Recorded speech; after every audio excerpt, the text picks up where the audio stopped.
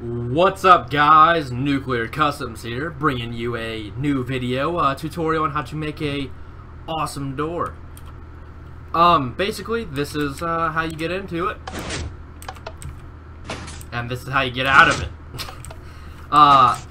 You can put this anywhere you want, really. Wall, place out in the open. You could put a trap in it, blatantly out in the out of the middle of nowhere somewhere. I don't know. Wherever you see this area, this place to fit. So let's jump right into how to build it. What you're gonna need: sticky pistons, redstone torches, any building block will do. I use wool as a type of marker for me. You do not have to use it. Pressure plates. This is world edit. You don't need that. I mean, it makes building easier for me, and you don't need these two. So basically, you're gonna get 4 pieces. Oh my gosh, 4 pieces of stone. Put it like that. That's gonna be your doorway, basically. Get 2 sticky pistons, both sides. That's all sticky pistons you're gonna need. You only need 4. So now, what you're gonna do? This is where your marker comes in. Put that, a redstone torch on top. Put that piece of wool on top if you plan on using it as a marker.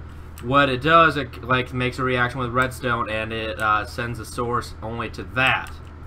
Or maybe it'll send it to something else. Nope, only that. Cool. Yeah, both sides. Only sides, I guess. So it'll send a source there, and it'll only keep that on.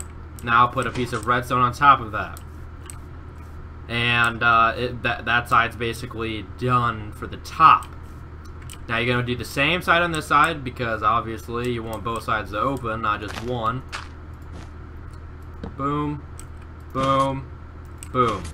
Now, what I do, I basically like to cover this up because it feels more, I don't know how to, I don't know how to put it, but I hope you guys know what I mean. I like to cover it up just so it makes it feel like it's more like into a mountain. Now, what you want to do is dig in a little bit, see where the blue wool is. That's kind of also why I choose it as a marker. It helps me, hey, it's right there. I don't have to keep digging other places if I use dirt or stone. Now what you want to do is create a path. Now I'm going to show you why you have to connect all of it on all sides. I'm not going to place that there yet. Now that's definitely where you're putting your pressure plates. Only one side will open. See, that's why you have to connect the two, because it's I don't know, the redstone mechanics, you have to connect both two, otherwise you're just gonna have one door open. Now, boom, both doors open. Now I'm gonna show you something. Huh, doesn't open now, does it?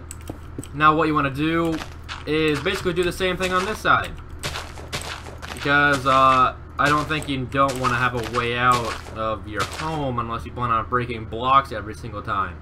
Now, from your marker, all the way over,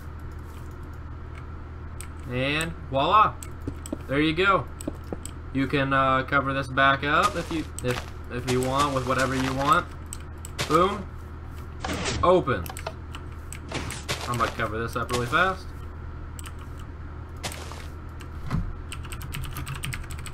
I probably could have just placed it faster than doing that, but whatever. Now, boom. Boom. So it works. Now you guys know how to make a door. I'm going to show you something. I think this, what I did is the most simplistic way to do this. So, some guy, that one of my friends showed me that doing something like that, and then leading off to the side. So you only have to do one side, basically. You can put redstone on the one side.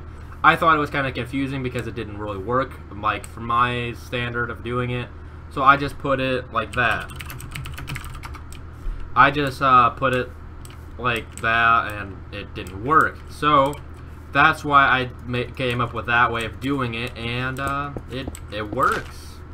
It works great. I like it. So, oh my.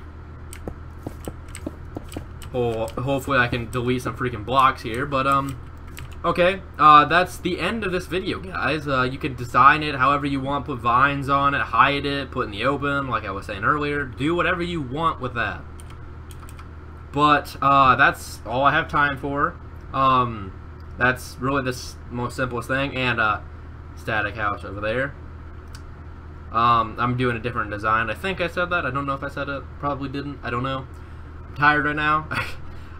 From previous nights of playing nothing but exo zombies, which you guys will be seeing really soon. But yeah, anyways, guys, thank you so much for watching. We always appreciate it.